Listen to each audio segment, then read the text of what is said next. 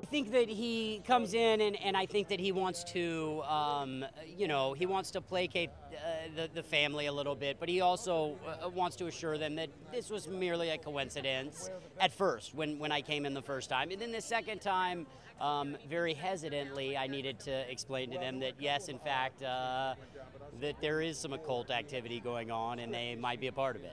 Well, listen, John Leonetti, the director, is incredible, and you can tell by his work as a cinematography how well he shoots a film, and he really has a way of capturing mood and telling a story through the camera's eyes. So, when I knew he was directing it, I knew we were in good shape, and he had a clear vision of what he wanted to do, and I think he achieved it.